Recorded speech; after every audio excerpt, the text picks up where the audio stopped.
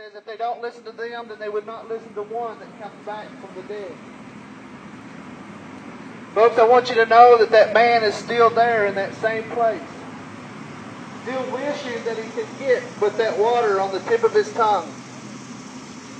And folks, I can tell you today, if he was allowed to come back just for 30 minutes, he would be running through these streets. He would be running through these stores trying to tell you just how bad and just how tormented he is in that place. But folks, the sad part is, he can't leave. And see, that's going to be the same thing that happens to you if you do not turn from your evil ways. If you do not turn from your sins and forsake them. That's where you will end up the same place. But you want to continue to mock and to make fun of God's Word. See, it says, as it was in the days of Noah, that it'll be in these days as well, and we're seeing that. See, folks, in the time of Noah, it says that he tried to warn the people that there was a flood that was coming. But it said all that they wanted to do basically was just to mock him, to make fun of him. They didn't want to listen to the Word. But he stayed faithful and still preached for those 120 years. Until finally one day, God decided to shut the door to the ark. And it says that the rain began to fall. Folks, I can only imagine as the rain began to fall and the ground began to fill up with water and the people began to run to the ark. Probably running over top of each other because now they finally realized that what Noah was telling them was the truth. And folks, that's what I want you to know today. That Christ is coming back and that's the truth. Don't be like these people in the days of Noah when it's too late. But I can only imagine them running over the top of each other thinking that if they can get there quick enough, that they could get inside this ark. But folks, when they got there, the door was done shut. And there was no way that anyone was getting in. I can only imagine the cries out to Noah and the God of Noah. I can just imagine the screams and the yells. I can imagine people beating on the side of the ark and scraping, trying to get the doors open. But it was to no avail. Until the last scream went out. Folks, I want you to know today that God is coming back. And I want you to accept Him before it's too late. Folks, I want you to know that as long as you still have that breath in your lungs and while you still have a heartbeat in your chest, I want you to know that it's not too late. It only becomes too late when you die. And folks, that's something else. We're not promised another day.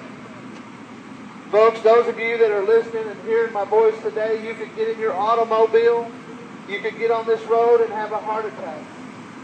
Folks, you could be hit by another driver. We can look at the newspaper and see over the last week of just how many people has lost their lives. Folks, I don't want that to be one of you. I want you to be ready that when you die, that when you stand before the Lord, that He can look at you and say, "Welcome in, thy good and faithful servant." See, the Bible says that if you don't accept Him, that you'll stand behind Him or in front of Him and you'll hear some of the most horrible words that you probably ever heard in your life. Because you'll stand before Him with no excuses. And you'll hear Him say, "Depart from me, you workers of iniquity. I never knew you. You workers of sin, depart from me. I never knew you." And the Bible says that you will be bound hand and feet, and that you will be cast into the lake of fire, where there will be weeping and wailing and gnashing of teeth. But folks, that's why I stand out here, because I don't want that for you. Folks, I want you to give your life to the Lord. I want you to know that there's healing in the Lord. Folks, I'm here to tell you that people I've known that has had cancer has been healed by God's touch. God has restored marriages. God can restore your health, your finances. See, folks, my God is not too small. My God is actually bigger than anything or any problems you could possibly have in your life. I want to remind you of a story that many people probably heard in the Sunday schools of David and Goliath. See, little David was going against this huge giant. But he didn't have any fear. And why he had no fear was because he knew that God was on his side. See, folks, the things that he was doing when he was going to fight this giant wasn't within him. He knew the battle was God's. All he had to do was be obedient.